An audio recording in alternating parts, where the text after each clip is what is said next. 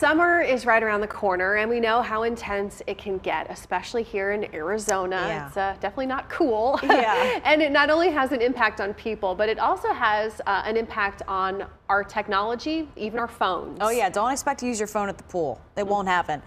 The sun can cause the phones to overheat. So Stephanie Olmo spoke with an ASU student who may have a solution to this problem. Steph.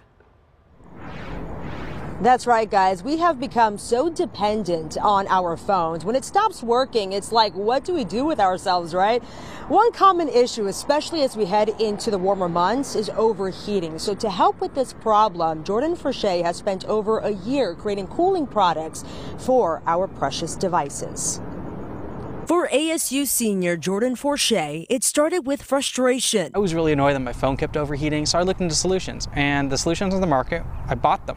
They weren't very good. Fourcher knew he wanted to create something that would help combat this issue. He started to think of ideas of how he could potentially solve this problem. He started to do some research and testing. Fourcher finally came out with two cooling inventions. One of them, the CryoPad. It's a wireless charger that actively cools your phone, and the benefits of that are that your phone charges faster, the battery lasts longer, and you actually get a performance increase from your CPU. There is also the CryoCase, a case that gets cooler in the sun without the use of electricity. Imagine a mirror so reflective that it even reflects the ambient light around it. But instead of it being light, it's in the infrared spectrum. The CryoCase has a radiative cooling paint that reflects 95% of sunlight. So all you need is a clear view of the sky, and it'll get around 15 degrees colder. Fourcher, who is studying technology entrepreneurship and management, launched his company in October of 2020 called Fourcher Technologies. He says what drives him every day is having an impact on people's lives. The phone case out in the sun and be like, my phone's no longer overheating at the pool.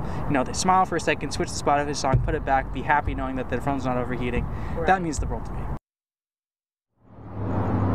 Now, Jordan was awarded a total of $30,000 from ASU to work on his inventions. He tells me he plans to get into production within the next 9 to 12 months. Reporting live tonight, I'm Stephanie Olmo, Fox 10 News.